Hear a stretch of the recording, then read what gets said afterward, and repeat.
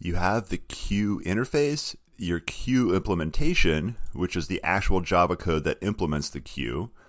Most of my methods I just left blank. I do have toString and add working. I showed you how to do add.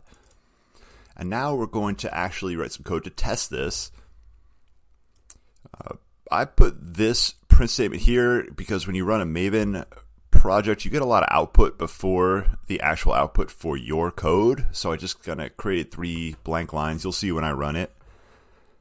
Here, you can't actually create a new queue because queue is an interface. It's not an actual class. So what we're creating is a new queue implementation, which is that code that we just wrote, at least some of. And then I'm going to print out queue.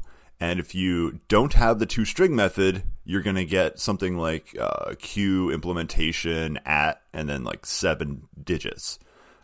You want to actually see what's inside the queue. It should be empty because I just created it.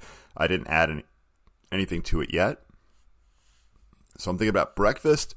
So I just added, and this is a queue of strings. So I added 4 strings to it and just printed it out. So I did add, and then I print out the queue. Here's where the queue gets printed out each time.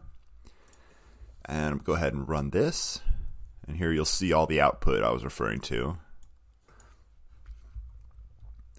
And here's those 3 blank lines at the top. Just gives me a little separation.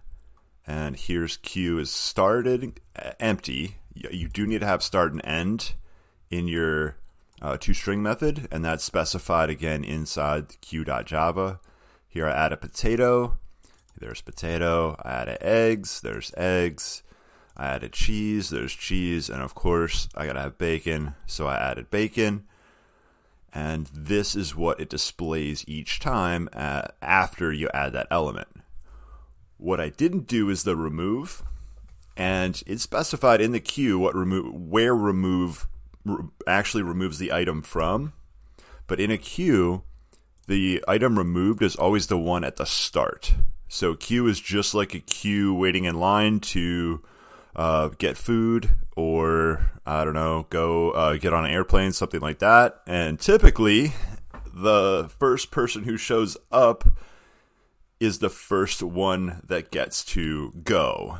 And that's how a queue works. So bacon showed up last. So when we remove, we don't remove bacon, we remove potato, the thing at the front. After potato is removed, it'll be eggs. After eggs removed, it'll be cheese. And then finally bacon. So this should get you started. Of course, I didn't write the other methods. I didn't test the other methods. That's up to you. It's going to look kind of similar to some of the testing code you have done in the past, and that should help you quite a bit. Because I did create a Maven project, I had to create the public static void main method, and then when I hit run, I had to select it, and it was the only one on the list because it's the only public static void main with an array of strings as the parameter, and then I was able to run it.